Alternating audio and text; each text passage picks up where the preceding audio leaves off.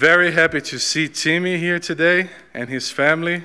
We had a special prayer together this week, so Timmy is a great boy, and I had a chance to sit down and talk with him a little bit this week, so thank you all for coming. We are celebrating communion today, so I'd like to start things off by saying that if you believe in Jesus as your personal Savior, you are invited/required to participate, okay? Please make plans to participate on all of the symbols with us.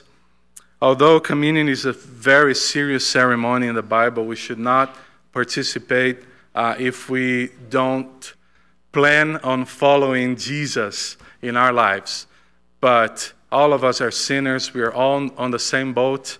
So if you believe in Jesus as your Savior, you are invited to participate. It's an open ceremony.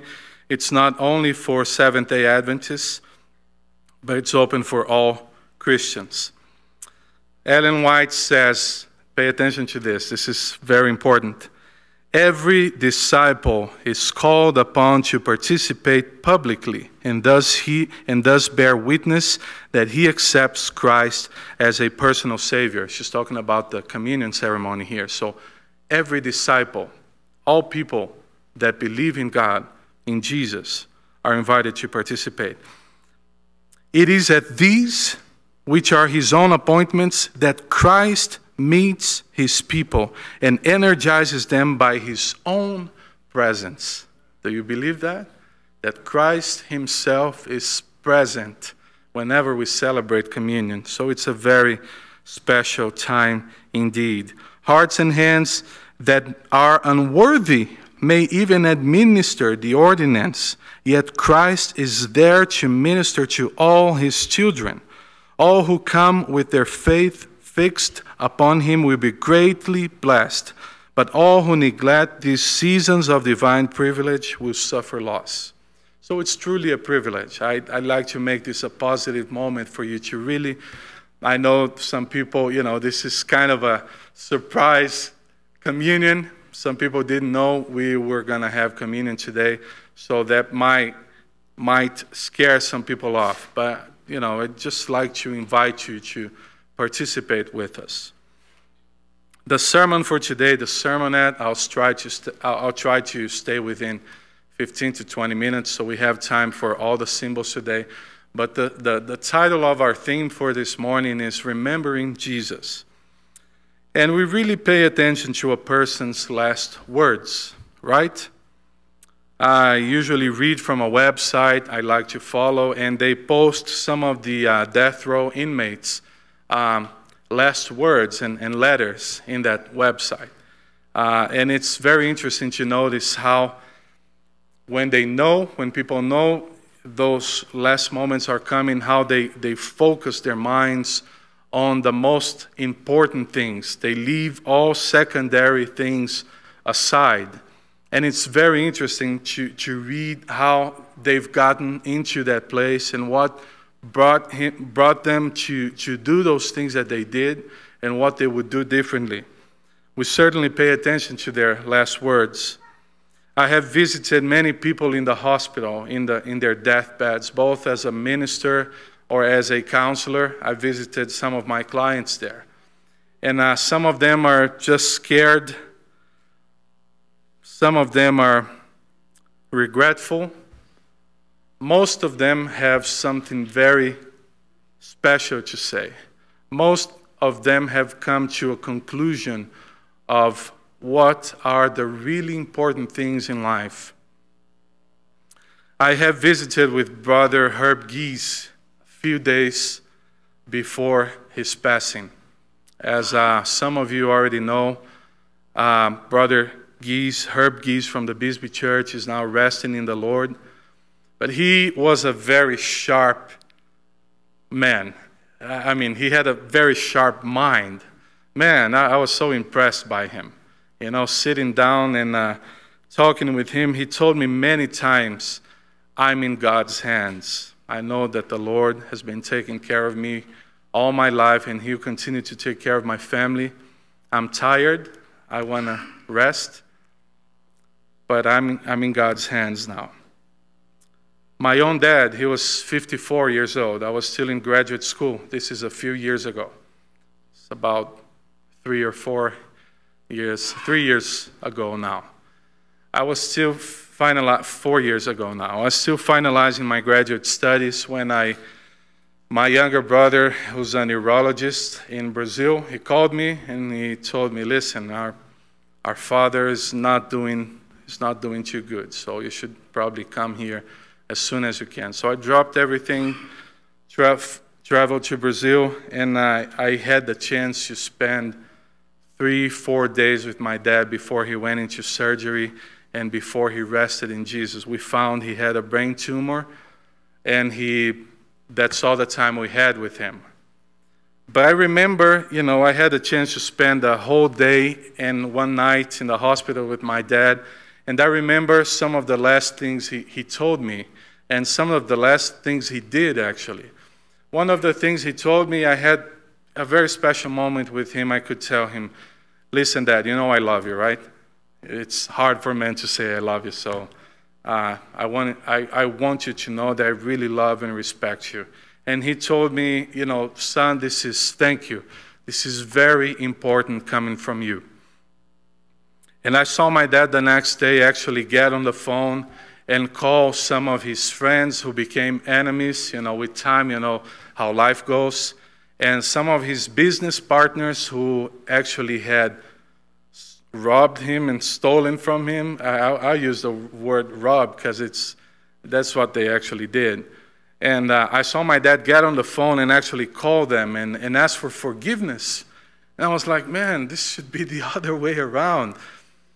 But I saw my dad saying, listen, if I did something to offend you, I want to be in peace with God and with you and with everybody. And I'm pretty sure he chose carefully, the last things he was going to say and do. And I'll never forget that. And I'm certain most of you, if not all of us, have a loved one that we lost, and we remember with great appreciation their last words and the last things that they did. We really, really pay attention to a person's last words. As we remember today the death and resurrection of Jesus, I'd like to spend some time with you going over some of his last hours before his crucifixion on this earth. And I'd like to review with you some of his final statements, some of his most special lessons and teachings. We're going to fly over several of the last scenes of those last hours of Jesus before his crucifixion. So stay mentally with me for a couple of minutes now. Before Jesus died, during his last week on earth, his last day, his last hours on earth, he chose carefully what he had to say and do. Did Jesus know he was going to die? What do you think? Actually, we don't need to imagine anything. John chapter 2, verses 19 and 12, Jesus said, Jesus answered them, destroy this temple and I will raise it again in 3 days. But they replied, it has taken 46 years to build this temple, and you are going to raise it in 3 days? But verse 21, but the temple he had spoken of was his own body. So Jesus did know that his final hours were coming. And when we read in the Spirit of Prophets, although he knew about the prophecy that he was going to be raised from the dead, that his Father was going to take care of everything, he was still human. He still had a human heart, so that separation from God in his own feelings could be final. So he knew he was going to die. So the sequence I'd like to start with you all starts in Matthew chapter 26, verses 17 through 20, when Jesus sends out his disciples to prepare a place so they could have the Passover meal together. By then, after so many years walking with Jesus, the disciples were used to miraculous things. So it's very interesting to see that they didn't discuss with Jesus. They didn't argue. They didn't ask many questions. They just went. And there they found a man, and the man had a place, and they prepared the meal. So during that meal, when you read the Gospels, you can see different sequences. So I've gotten the best we have from Bible commentaries to have a sequence of events here to try to make sense of it all. But the Bible says in Luke chapter 22, verses 24 through 20, that a dispute arose among the disciples. Who was the greatest? Who was the most important? Who should be served by the others? And I know we've been talking about this a little bit during our sermons about the Holy Spirit, but they still didn't understand what was the most important thing. They were still arguing amongst themselves to know who would be the prime minister, who would be the minister of finances, or who would be sitting at the right side when Jesus arose to the throne. What did Jesus respond to that? What was Jesus' reaction to that? Can you imagine him knowing that he's not going to be around personally with the disciples anymore? Can you feel him choosing the weight and the importance of the last things he was going to do? What would he do to really teach them once and for all what his kingdom was about? We can see what he did in John chapter 13, verses 1 through 20. We are not going to read it all. I know I'm flying over a few things. We all know these stories. But if you want to mark those passages in your Bible and come back to those with more time, it would really be a blessing to you. But John says in verse 2 of chapter 13 that the meal, that moment, the Passover dinner, was already in progress. While they harbored amongst themselves who was the greatest, Jesus then does something very unexpected. He starts washing their feet. Verse 4 says that Jesus got up from the meal, took his outer clothing and wrapped a towel around his waist, poured water into a basin and began to wash his disciples' feet, drying them with a towel. Now you have to realize that this type of service was reserved to the least important of the servants in the house. So if there was a slave there, you know, and in those times, if you had a debt and you couldn't pay it back, you could be a slave for a while until the debt was paid back. So there could be someone in that situation. So if there was a slave in that house, the slave would do this type of work, right? We do the feet washing ceremony, the humility, ordinance, and symbology. We do that, but when we know we're going to have communion, we choose a special pair of socks, right?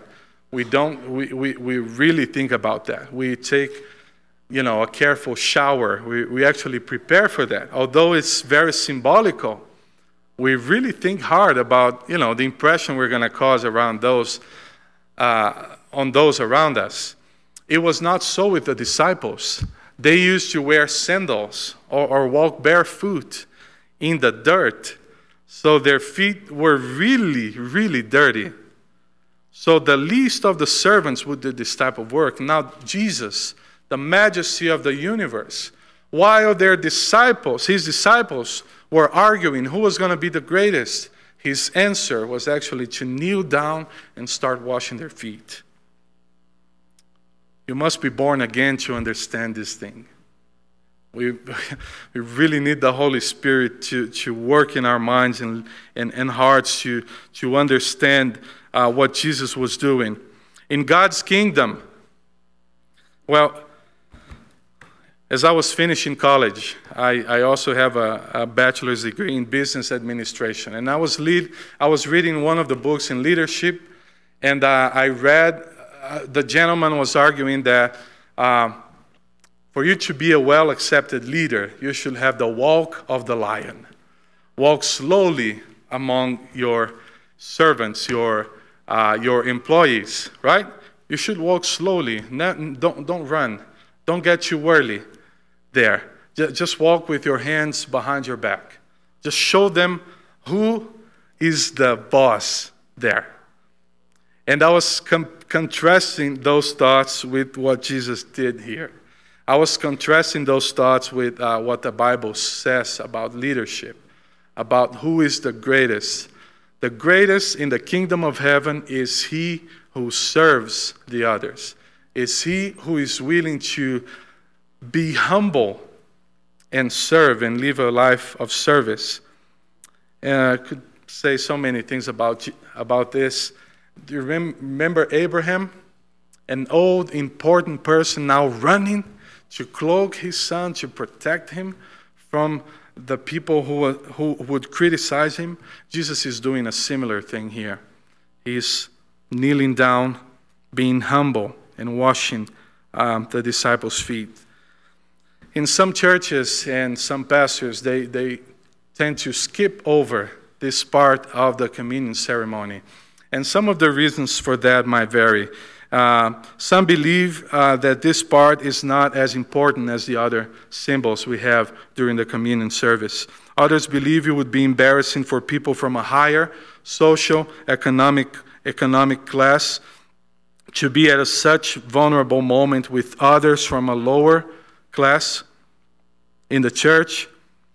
They are missing one of the key elements of the communion ceremony: humility before God and before your brother and sister. This is crucial. And more than this, they also forget that the feet washing part of the ceremony is a symbol of a new start, is a symbol of a rebaptism for those who've already been baptized. Remember that Jesus himself was the one who said in John chapter 13, verse 8, "Unless I wash you, you have no part with me in the kingdom of heaven." Wow.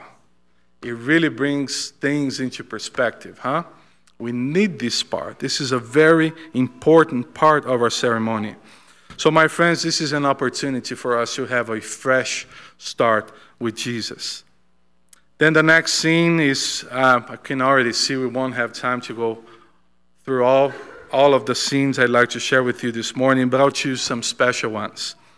Jesus identifies the traitor in Matthew 26, or Mark 14, Luke 22, John chapter 13. All four Gospels, they speak about this scene when Jesus identifies Judas as the one who would betray him. Jesus was still trying to save Judas, to bring him back. That was a last appeal to his heart. But Jesus had to take things to their ultimate consequence. And many in the church, many of us, my friends, if we really think hard about this, we don't go too far in sinning because we don't have the opportunity to do so. Many of us are not actually converted to God, have not actually surrendered our hearts to Jesus. So we might be amongst our brethren, but our heart and mind is far from here. So even to those of us who are in this condition, Jesus is still calling. Jesus is still calling us back.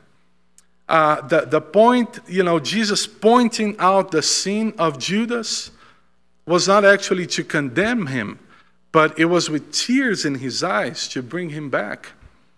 So when Jesus shows you, he puts a mirror in front of you to show you what your real condition is. He does so with tears in his eyes to bring you back home. I could say many things about this, but let me just share one story and then we'll skip to the end. Jesus did a similar thing with Peter. Jesus also told Peter, "Listen, you're going to betray me." And Peter said, "No, Lord, anybody else could do that, but not me." Right? Not me. I'll never do it. And there's a doctor in Brazil. He's a psychologist, and he used to be agnostic. So he was trying to read on the life of a great man in history, and he came to Jesus. He was trying to disprove the Bible. He was trying to prove that Jesus was just another man, subject to the same psychological laws as we all are. And then he comes to this scene of Jesus working with Peter. And then he expected to see a selfish, self-preserving man like all the rest of us are, right? Because when you're in pain, when I'm in pain, when I have a cut in my arm or anything like that, a bruise in my leg, I really don't worry about who's hungry in India. I really, really don't think about that. Actually, I don't even think about my wife who could be right beside me in pain, dealing with something else. Because our instinct is to self-preserve. It's for self-preservation. And this could be a very good thing in many instances. Now here we see Jesus, this man who was about to die with so many anguish in his heart that he bled tears, sweat of blood. He was so stressed, and still he's worried about Judas. And he's still thinking about Peter. Peter, listen, I've already prayed to God that the Lord will save you when the time comes. Listen, Peter, I know what you're going to do, but I already have a plan. Jesus was worried about someone else, even at his most excruciating moments. Now, this had to come from a supernatural source. So Dr. Curry actually accepted Jesus in his heart, and he actually wrote a series of books analyzing the intelligence of Christ because he was not from this world, because he did it all to save us until his last moments. My friends, I would have so many other things to share with you this morning, but I'll end in John chapter 17, where Jesus prays for us. This is one of the most beautiful things in the Bible. Many people ask me as a pastor, Pastor, could you pray for me? And it's one of the things that give me the most pleasure to bring someone and to introduce him to God. But can you imagine Jesus himself praying for you? Can you envision that for a moment? Open your Bibles, John chapter 17. Verse 20, Jesus said, my prayer is not for these alone. He was talking to the disciples. So he was asking God to give them a special blessing. But Jesus said, listen to this, my prayer is not for them alone. I pray also for those who will believe in me through their message. In verse 20. So Jesus, through the eyes of faith, was seeing Brother Craig sitting down 2,000 years after those events. He was seeing him sitting down at the church today. He was seeing myself, someone who would believe in his message because those disciples were faithful to their calling. So Jesus prayed for you and me. And what did he pray for? What did he ask the Father? If God can hear and answer the prayer of a pastor, can you imagine God listening to the prayer of his own son? Do you think he would respond and answer positively to that prayer? Let's see what Jesus prayed about. Verse 15, my prayer is not you take them from the world, but that you protect them from the evil one. So Jesus already prayed for God the Father to protect you from the devil. So if you stay with Jesus, you've already covered. You've already protected. What else? Verse 17, sanctify them by what? By the truth. And what is the truth? Your word is the truth. So my friends, we've got to go back to the Bible. That's the way to cleanse our hearts in Jesus, in his truth. What else did he pray for? Verse 21, that all of them may be one. And we've been preaching a lot about that. That all of them may be one.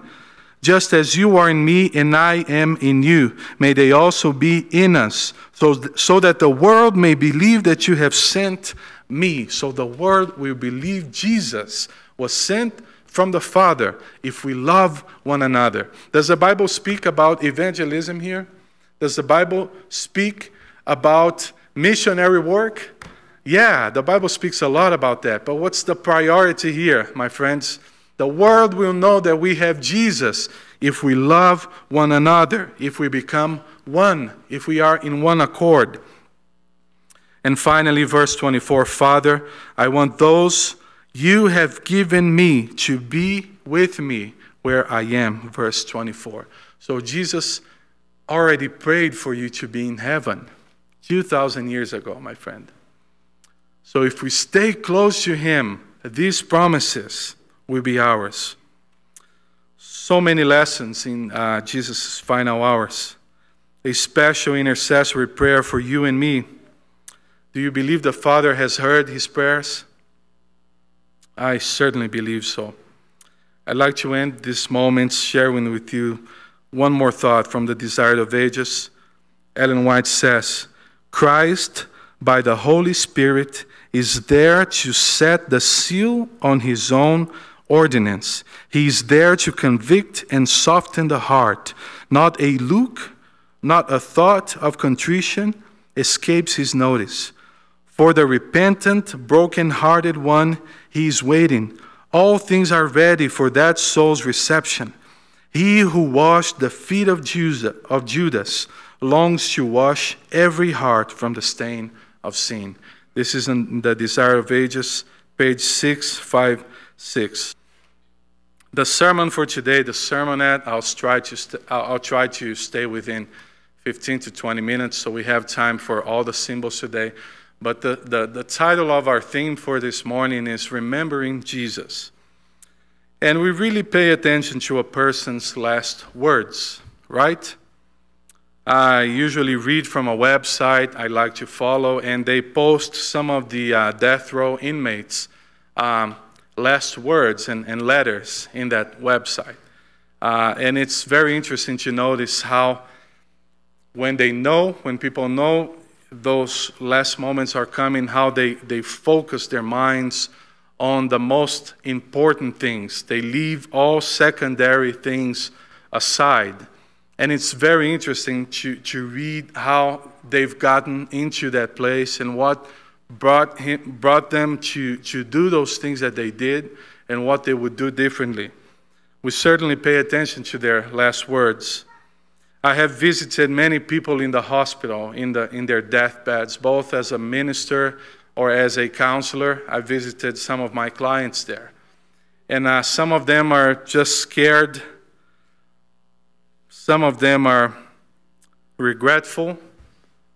Most of them have something very special to say. Most of them have come to a conclusion of what are the really important things in life. I have visited with Brother Herb Gies a few days before his passing. As some of you already know, Brother Gies, Herb Gies from the Bisbee Church, is now resting in the Lord. But he was a very sharp man. I mean, he had a very sharp mind. Man, I was so impressed by him. You know, sitting down and talking with him, he told me many times, I'm in God's hands. I know that the Lord has been taking care of me all my life, and he'll continue to take care of my family. I'm tired. I want to rest. But I'm in God's hands now. My own dad, he was 54 years old. I was still in graduate school. This is a few years ago. It's about 3 years ago now. I was still 4 years ago now. I was still finalizing my graduate studies when my younger brother, who's a neurologist in Brazil, he called me and he told me, listen, our father is not doing too good, so you should probably come here as soon as you can. So I dropped everything, traveled to Brazil, and I had the chance to spend 3-4 days with my dad before he went into surgery and before he rested in Jesus. We found he had a brain tumor, and that's all the time we had with him. But I remember, you know, I had a chance to spend a whole day and one night in the hospital with my dad, and I remember some of the last things he told me, and some of the last things he did, actually. One of the things he told me, I had a very special moment with him. I could tell him, listen, Dad, you know I love you, right? It's hard for men to say I love you, so I want you to know that I really love and respect you. And he told me, you know, son, thank you. This is very important coming from you. And I saw my dad the next day actually get on the phone and call some of his friends who became enemies, with time, how life goes. And some of his business partners who actually had robbed him and stolen from him. I use the word rob because that's what they actually did. And I saw my dad get on the phone and actually call them and ask for forgiveness.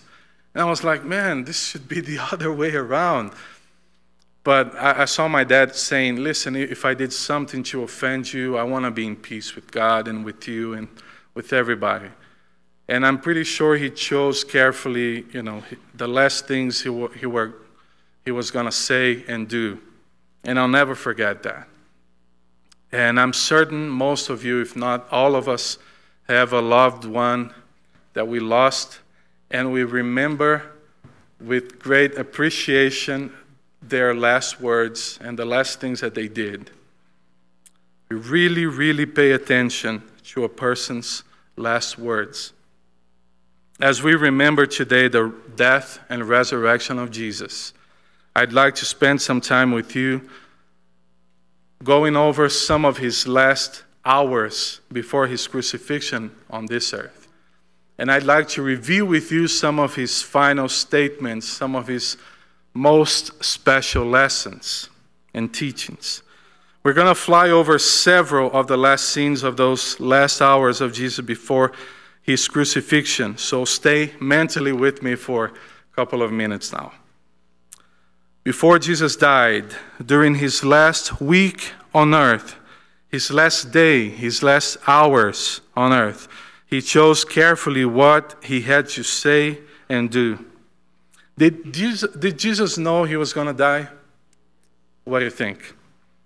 Actually, we don't need to imagine anything. John chapter 2, verses 19 and 12, Jesus said, Jesus answered them, destroy this temple and I will raise it again in 3 days. But they replied, it has taken 46 years to build this temple, and you are going to raise it in 3 days? But verse 21, but the temple he had spoken of was his own body. So Jesus did know that his final hours were coming. And when we read in the Spirit of Prophecy, although he knew about the prophecy that he was going to be raised from the dead, that his Father was going to take care of everything, he was still human. He still had a human heart, so that separation from God in his own feelings could be final. So he knew he was going to die. So the sequence I'd like to start with you all starts in Matthew chapter 26, verses 17 through 20, when Jesus sends out his disciples to prepare a place so they could have the Passover meal together. By then, after so many years walking with Jesus, the disciples were used to miraculous things. So it's very interesting to see that they didn't discuss with Jesus. They didn't argue. They didn't ask many questions. They just went. And there they found a man, and the man had a place, and they prepared the meal. So during that meal, when you read the Gospels, you can see different sequences. So I've gotten the best we have from Bible commentaries to have a sequence of events here to try to make sense of it all. But the Bible says in Luke chapter 22, verses 24 through 20, that a dispute arose among the disciples. Who was the greatest? Who was the most important? Who should be served by the others? And I know we've been talking about this a little bit during our sermons about the Holy Spirit, but they still didn't understand what was the most important thing. They were still arguing amongst themselves to know who would be the prime minister, who would be the minister of finances, or who would be sitting at the right side when Jesus arose to the throne. What did Jesus respond to that?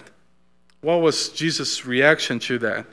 Can you imagine him knowing that he's not going to be around personally with the disciples anymore? Can you feel him choosing the weight and the importance of the last things he was going to do, what would he do to really teach them once and for all what his kingdom was about? We can see what he did in John chapter 13, verses 1 through 20. We are not going to read it all. I know I'm flying over a few things. We all know these stories. But if you want to mark those passages in your Bible and come back to those with more time, it would really be a blessing to you. But John says in verse 2 of chapter 13 that the meal, that moment, the Passover dinner, was already in progress. While they harbored amongst themselves who was the greatest, Jesus then does something very unexpected. He starts washing their feet. Verse 4 says that Jesus got up from the meal, took his outer clothing and wrapped a towel around his waist, poured water into a basin and began to wash his disciples' feet, drying them with a towel. Now you have to realize that this type of service was reserved to the least important of the servants in the house. So if there was a slave there, and in those times, if you had a debt and you couldn't pay it back, you could be a slave for a while until the debt was paid back. So there could be someone in that situation. So if there was a slave in that house, the slave would do this type of work, right? We do the feet washing ceremony, the humility, ordinance, and symbology. We do that, but when we know we're going to have communion, we choose a special pair of socks, right? We really think about that. We take, a careful shower. We actually prepare for that. Although it's very symbolical, we really think hard about, the impression we're going to cause around those, on those around us.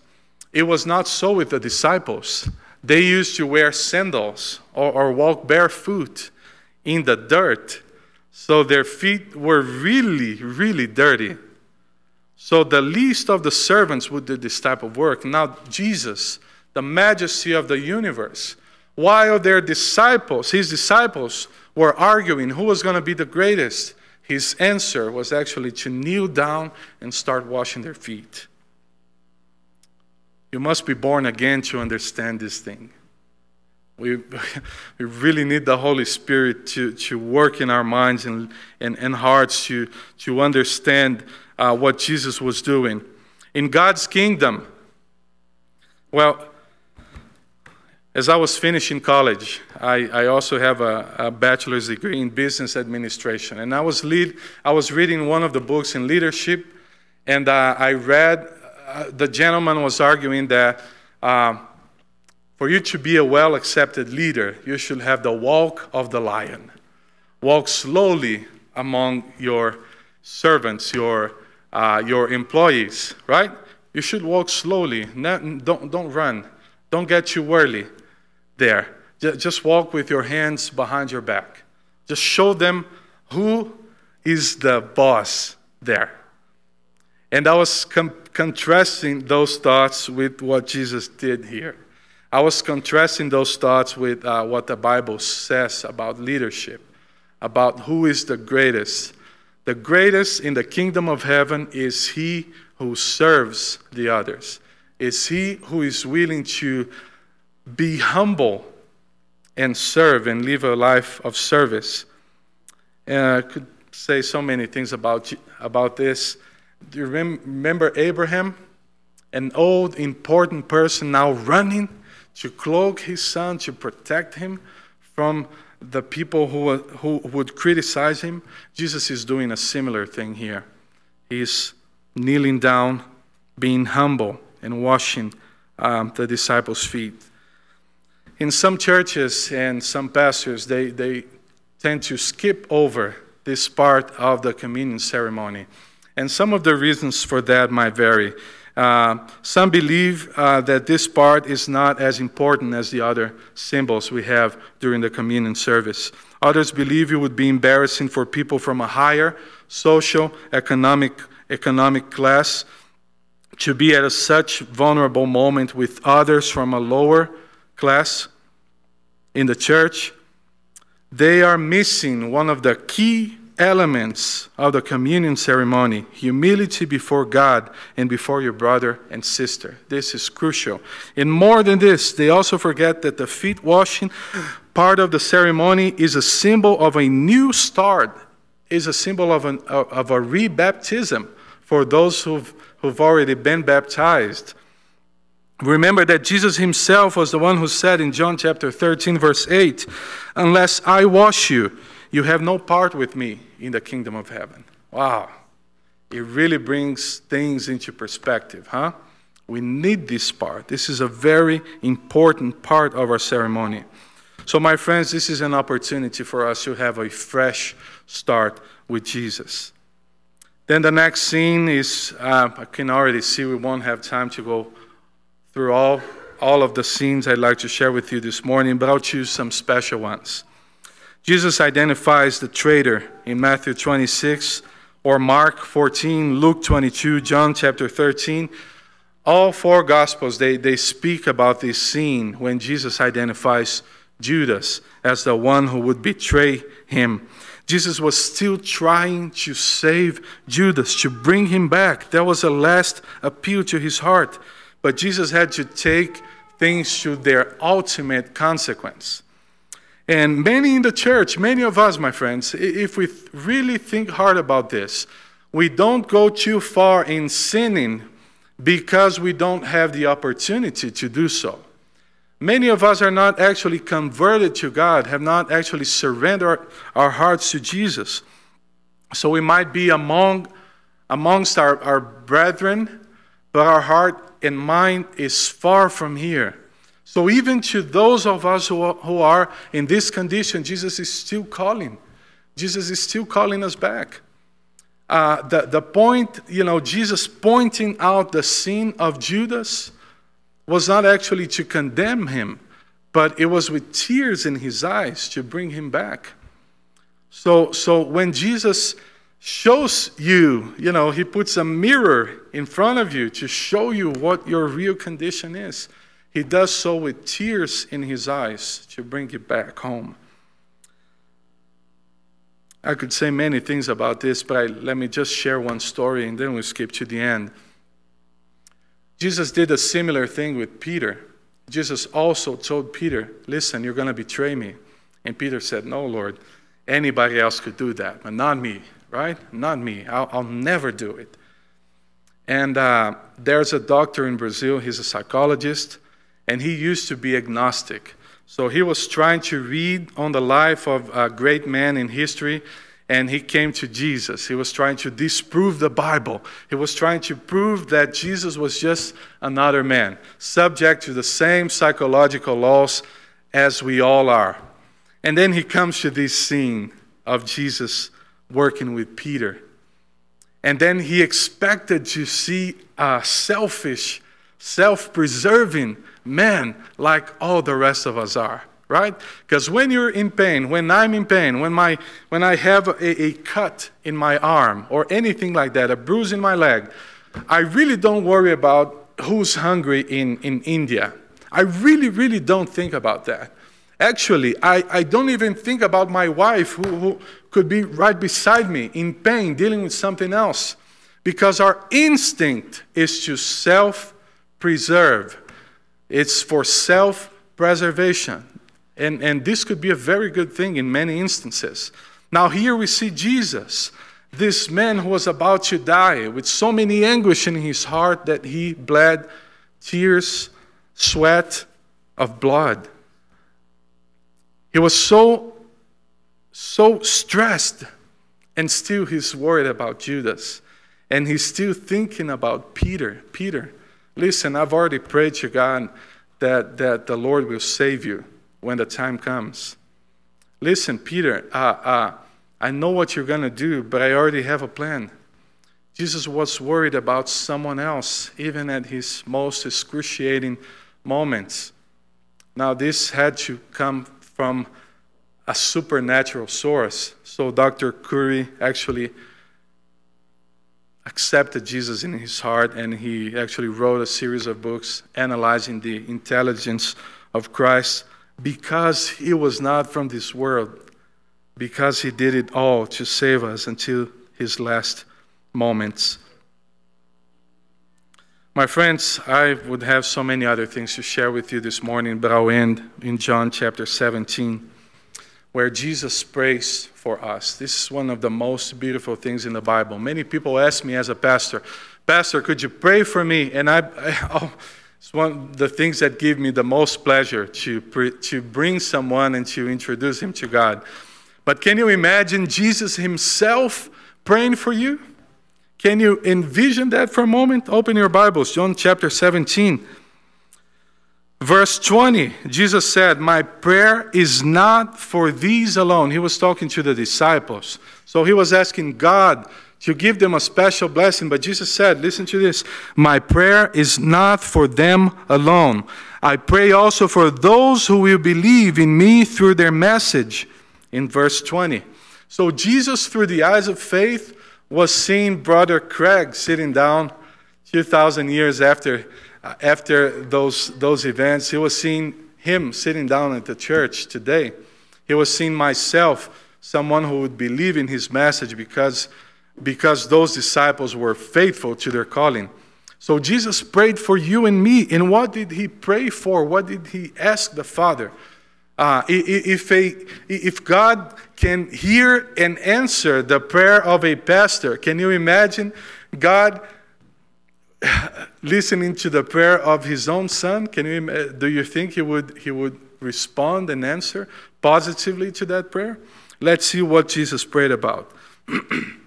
Verse 15, "My prayer is not you take them from the world, but that you protect them from the evil one." So Jesus already prayed for God the Father to protect you from the devil. So if you stay with Jesus, you've already covered. You've already protected. What else?